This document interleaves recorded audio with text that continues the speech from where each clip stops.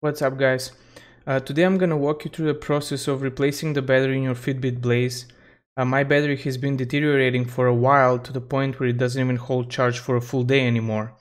And if I actually start charging it, you'll see that it's gonna start charging up just fine, but then after a while there's this symbol that shows up saying that the device is overheating, the charging just stops and it gets warm to the touch. So I decided to replace my battery, hopefully to increase the battery life and to also get rid of the problem with the overheating. As you can see at this point, it seems to be charging just fine, but then let's just wait a bit and see if the symbol shows up. Alright, there we go. I'll probably speed this up in editing because it took a few minutes to get to this point, but when this symbol shows up, the Fitbit stops charging and it's super hot at this point. So it's totally malfunctioning and overheating. So let's take it out of the charger and let's see how we can replace the battery.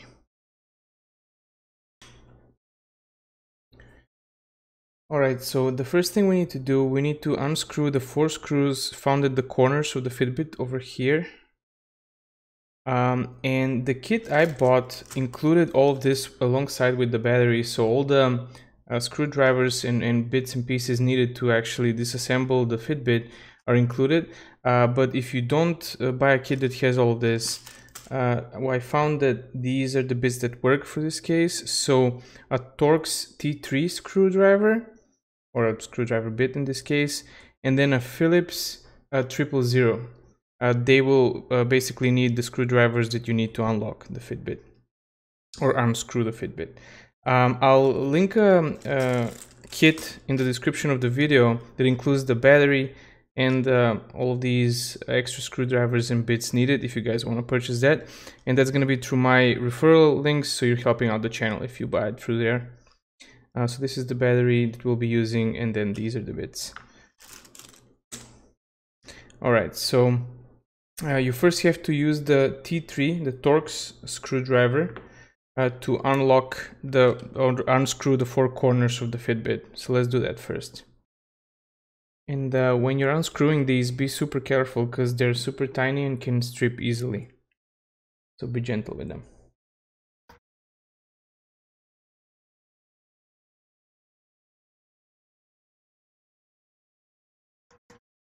My camera is set up super close to the table, so I have to move it out of the way so that I can unscrew it. Alright, so as soon as you unscrew those, you'll need to pop off the back piece of the Fitbit from the front. And because I've already done this in preparation for this video, it easily just popped off. If it doesn't, you actually might need to use something like an X-Acto knife and just slide it in over here. So where the front side of the Fitbit and the back meet. So right over there, so just slide it in and just kind of wiggle it a little bit until it kind of starts separating like this. The first time I opened it up, it needed a little bit of separation. Obviously the second time around it went much smoother. Don't use too much force though, because you'll see there's a ribbon cable in here, and if you just pop it off like super fast, you might break that ribbon cable, and obviously we don't want that. So let's say you popped off the back from the front. Now if you start slowly opening it up, you'll see there's the little ribbon cable I was referring to. So you can potentially take that ribbon cable out, but you don't necessarily need to, because we can actually work on it with that ribbon cable connected. So I'm just gonna leave it on for now. Anyway, so at this point, there's 3 more screws you need to remove the Fitbit motherboard, and also you have to remove a couple of connectors from over here. So let's start by removing the connectors first, and then we'll remove the screws. So the connectors I'm referring to are, let me use my screwdriver to show you guys. This one right here, this one, and then this one. And these connectors just kind of push on, so you just kind of have to pull them upwards to remove them. So I'm just using my fingernail at this point, and they just pop off. You can use something sharp like an X-Acto knife here, maybe a screwdriver as well. Just get my camera to focus. There we go. One more. Okay, so all of those, as you can see now, all those have been disconnected from the motherboard. This one here as well. So now you need that Phillips 000 screwdriver to remove the 3 screws that are left. So let me just switch the bit on my screwdriver. So now I'm using the Phillips tip. Okay, so now I need to unscrew this screw here. And this screw is super tiny. And actually, let me get it in the frame. And this screw is actually a little bit different than the other two. So remember where you're taking it out of. This one goes up. That one goes in the top left, and then the other two go over here and then over here. I don't know if you can see that well enough on camera, but it's right there. There we go. And then the last one is in this corner over here, right below where we took out the connector. There we go. So as I said, these two are actually identical, the ones you see at the bottom, and this one is a little bit different, so just keep it kind of off to the side. All right, so once you reach this point, now you have to just remove the motherboard.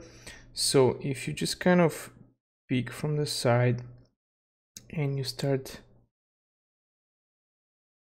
kind of pulling it off. Don't go too fast though, because there's wires connecting the motherboard to the battery from on the back. So just wiggling it around a little bit. Right there's a piece that you kind of have to pull out. It's not glued or anything, but you have to kind of pull it out. See how it popped up right now. It might actually be the speaker, I'm not 100% sure.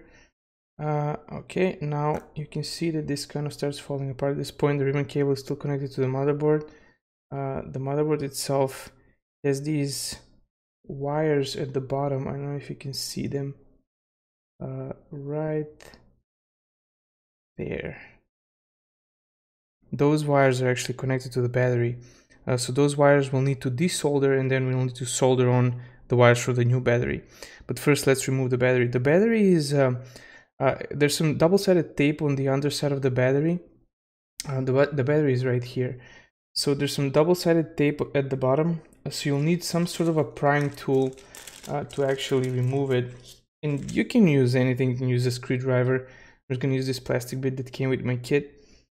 And you can just stick it in there and just start pulling up a little bit. And don't be too aggressive with it, just so you don't like start bending the Fitbit, potentially damaging the screen or something like that. You just kind of have to go underneath and then just push up a little bit until we can unstick it from the housing. So the thing you see here, that's the double-sided tape that's kind of holding the battery in place. Although this is all super packed, so honestly I don't think that it matters. Like even if you don't have double-sided tape here, the battery won't really go anywhere. But okay, once you remove the battery, you can actually put this off to the side, because we're going to be working with this part right here. So the next step would be to desolder the old battery from these two terminals right there, the positive and the negative. Hopefully you can see that a bit clearer, these two terminals. So after you desolder the old battery from those terminals, you have to solder the new one in the exact location. The important part here is to remember where the red wire is connected and where the black wire is connected, so that you don't reverse the polarity on the new battery after you replace it. So let me get my soldering iron so that I can actually desolder this, and then we'll go from there. Okay, so I got my soldering iron and I got a pair of helping hands to see if I can actually hold this a little bit better.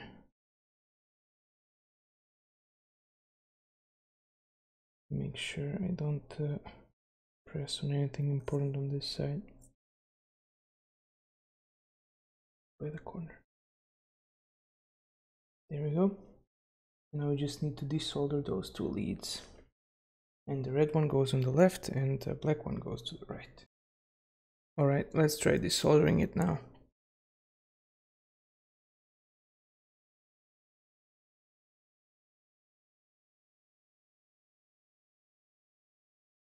There we go. All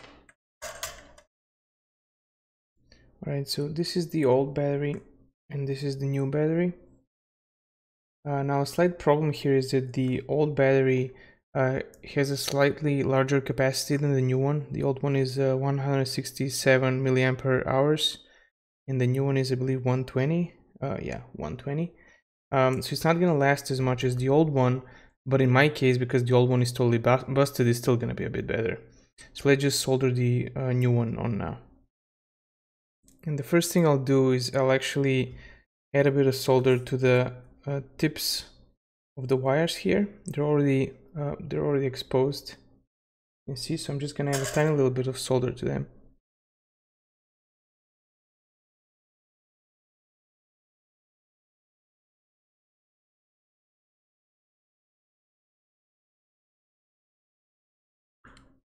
Okay, now let's try soldering it to the motherboard.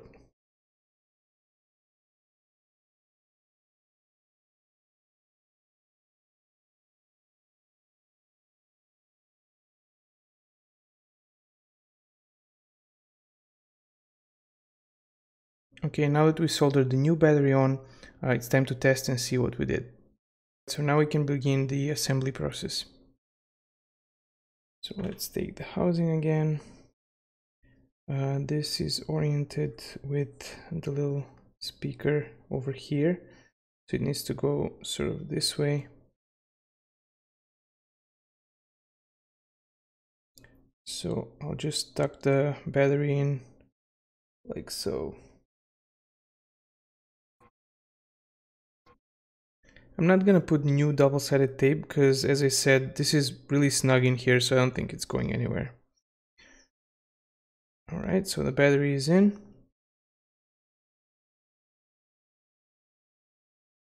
Oh, actually I have to orient the battery the other way.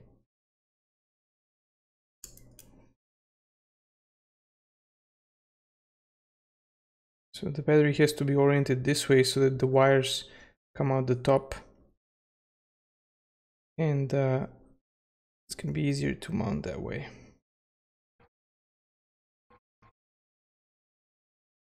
There we go.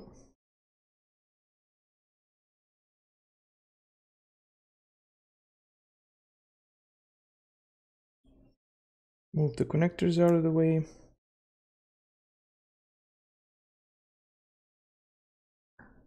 Okay, the speaker goes in over there. You might need to push it in a little bit right there. And these wires are a bit longer than the previous ones, and I didn't want to cut them, so you can just kind of tuck them in here.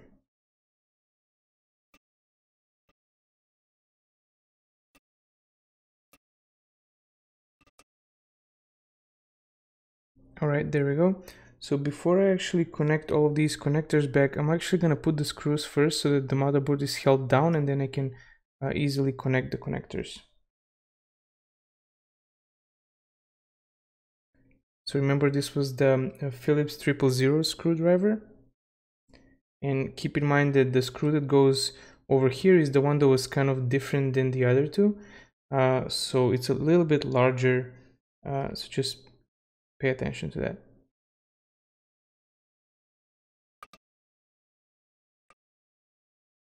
And don't over tighten these screws because you might strip them because they're really tiny.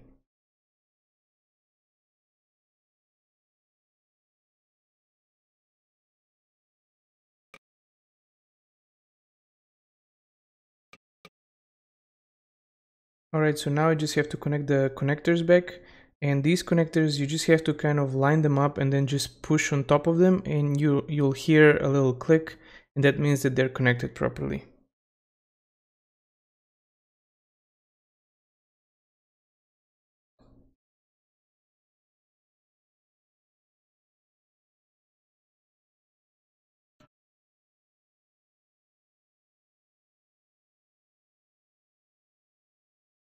Okay, there we go. So we just need to put the housing back together now and we should be good to go. Remember, that's just 4 screws in each corner. And that should be it. And these are the T3 Torx screws.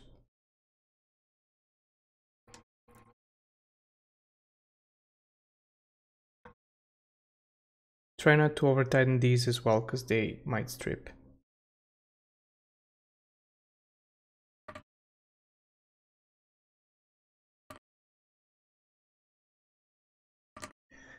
And there we go, that should be it. So let's just bring up the charger again and let's see what happens.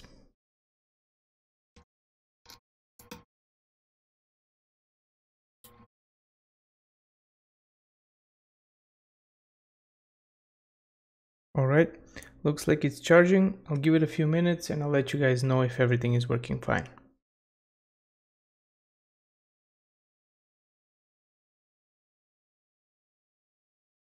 Alright, so after some time it's still charging normally and the overheating icon hasn't showed up, so I think we're good to go.